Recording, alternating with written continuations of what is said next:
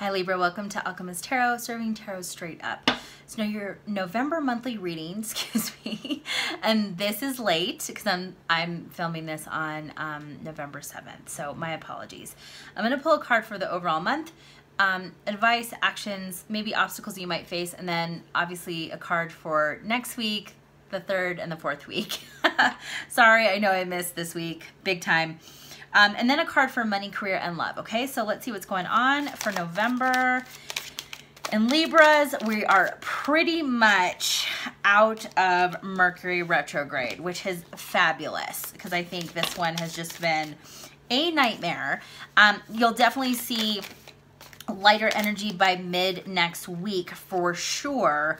But thankfully we're starting to get out of the clear of it. This one was, I have to tell you, frustrating from a technology perspective for me personally, but yeah, so anyway. Okay, Libra, you got the Hierophant in reverse. So I think overall energy, you're starting to reassess your position with things. Maybe you've taken maybe taken a step back or a mental break away from, you know, the traditions and social values, and you know, especially here in the States, we've gone through a massive presidential election. A lot of tensions have been high, but just starting to see like what is really important to you, you know, and not everybody wants to work for, let's say, corporate America, or to you know, want to be the CEO of a company, or they need to be at a certain position at a certain age with a certain salary, or be married at a certain age. I think you're really starting to kind of see what the status, that the status quo is just not something that really fits for you. So you're starting to assess what really is the more important things in life for you and how you want to move forward, okay? Sorry, that's been hard for me to get words out. And if you hear any background noise, my dogs are here. They wanted to hear your reading too. So this month, you know, advice and action, you got the Moon card. It is all about going to have to trust your intuition and your gut, your internal compass. I don't see that every little fact or detail that you probably would like to have available is going to be shown to you. You're going to be walking through murky waters a little bit. So you're going to have to trust your gut, and it will always point you in the right direction, okay? Obstacles. I think with the King of Cups in reverse, a lot of you are going to get, or have been, frustrated that you're not able to be as creative or passionate or show, you know, your real, you know, emotions with something. Maybe you've been really holding yourself back and it's been annoying. And that kind of goes into that whole maybe traditional, you know, type of work environment. It does feel more work related, excuse me. Maybe the culture of the company is not what it was sold to you, and it's just changed, and it doesn't fit your vibration. It doesn't seem like good energy anymore, and you feel stuck, and it's getting frustrating because you really just can't be who you are, you know? So second week, next week, you got Page of Wands. This is a start of something. So for a lot of you, you could be looking for a new job. You could be sending out applications. You're starting to kind of look at maybe new industries, or how you can bring your expertise, you know, to an entirely different, you know, role, maybe even within the company that you're at. But you're looking at how to, you know, what are things that are going to make me happier? And you're starting to take those small steps forward, but it's starting to get you a little bit more excited.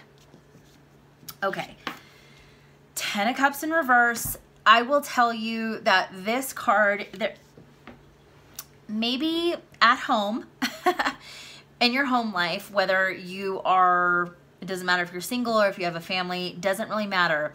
Your relationships, I feel like there's been some frustrations, uneasiness in the home, where especially if there's other people that you live with, whether it's roommates, friends, family, whatever the case is, it's maybe there's arguments or tense energy, and maybe it's because it's not really more about emotional things, it's more about material things. I don't know, but there's something that's going on in the home that feels off, and it's kind of making you feel like, God, I don't want to go home, I don't want to deal with this. It feels very uneasy, and that the air is pretty thick. There's a lot of tension.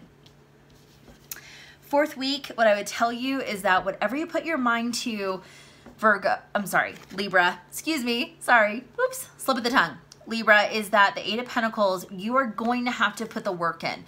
You're going to have to, you know, reskill yourself. And I'm saying this because if you are trying to jump into something new and kind of take a different path forward or a different approach to something, you are going to have to learn how to do that.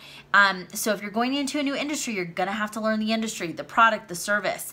You know, you're going to have to learn the clients. If you are trying to completely take on a new job or apply for something new, you know, you're going to have to learn the systems, you know, the company itself, you know, different personalities. So don't get so frustrated, Libra. You're going to feel uneasy for a little bit. You're going to have to find your way, and you are going to have to put the work in to learn how to do this. Money, I think for a while that money has been a tense topic for a lot of you guys. And it's almost like you've been flailing, but with the Six of Swords in the upright, you're starting to move to calmer waters. Maybe there were a couple months where, you know, you're trying to get rid of debt and you're really sacrificing a lot of things. Maybe you were just trying to get your finances in order. You know, a lot of people through this economic downturn and just with the pandemic and everything that's going on have lost their job, and finances have been very, very tight. So I think now you're starting to get your, you know, that there's light at the end of the tunnel, and you're starting to move to calmer shores. And if that hasn't happened already, know that it's on the horizon, okay? And also with this card, it could mean that you are downsizing.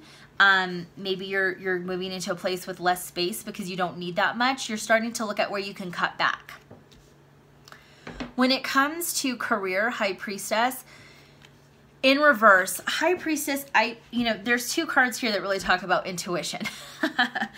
And I think this is where in a career workplace, you just don't see yourself there anymore.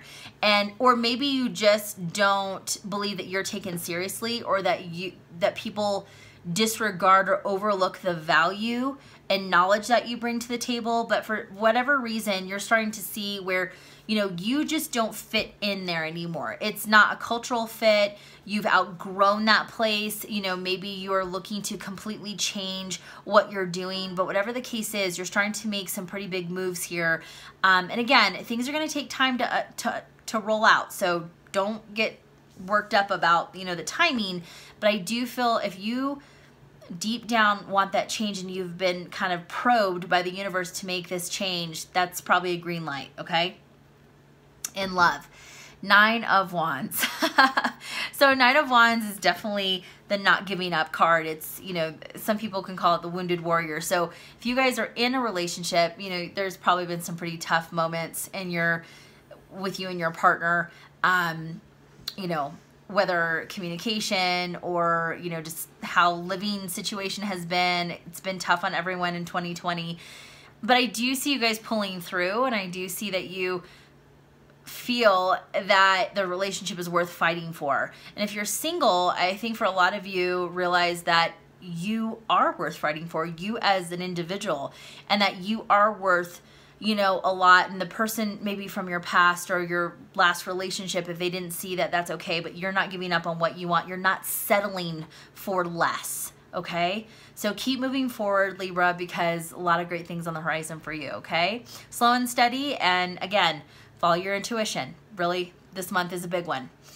Thank you guys so much for watching. Please subscribe so you can see more videos when they get put up. Follow me on TikTok and Instagram because I pull cards there and you know, push other information out. And then if you're interested in purchasing a reading, please go to my website. The link is in the bio. I hope you guys have a great rest of the month, and I'll see you next time. Bye, guys.